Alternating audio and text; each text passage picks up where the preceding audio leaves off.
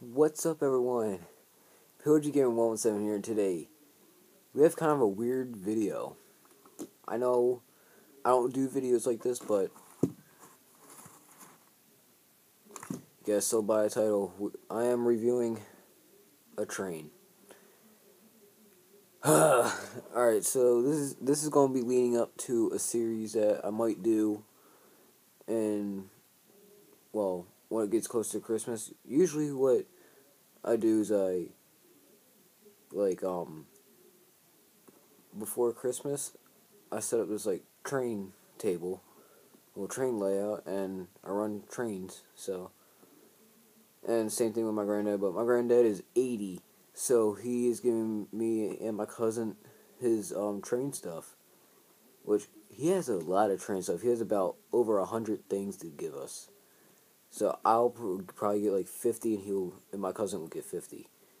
So since my cousin's starting to do it. So yeah, we'll be reviewing, as you saw by the title, this one, thought something fell from it, Baltimore and Ohio train. So yeah, we're not going to review, I didn't realize there's minifigures in there. We're not going to review this yet, we're going to review the, passenger cars. So, yeah, start with this one. This one goes behind, right behind the train, I guess. Alright, so that's on. And if you turn it on, this, I don't know if this one lights up. Yeah, I don't know. That one don't light up, but yeah, so doors open. Hold on, let me grab a pen out from my binder real quick. Alright, so yeah, doors open. Not much to say, but this has a lot of detail on it. I want to keep that pen right there. So yeah, it has a lot of detail on it. It has metal wheels, so maybe you could put wires in it for lights. Yeah, I don't know if this one lights up unless you mod it, but yeah, so there's that. But yeah, a lot of detail in the roof, which I like. So I'm going with another one.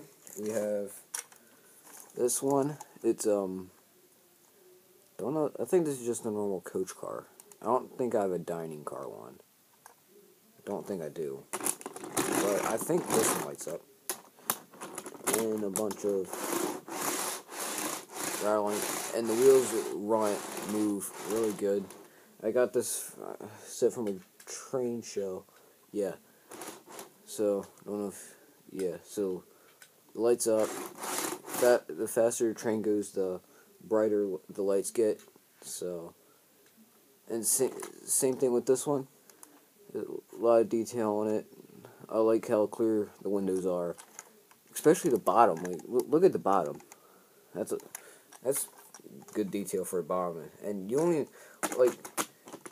when the train's on the track, you don't even see the bottom. But they bothered to put detail on the bottom, which is pretty cool. I don't know who made this. I'm pretty sure Bachman made it, actually. I'm not too sure, but I got this from a train show. So this guy literally said to me and my dad last year, if whatever he doesn't sell, he's gonna throw away. So basically, he was getting rid of his trains one way or another. So yeah, I don't know if this one lights up. Oh yeah, it does.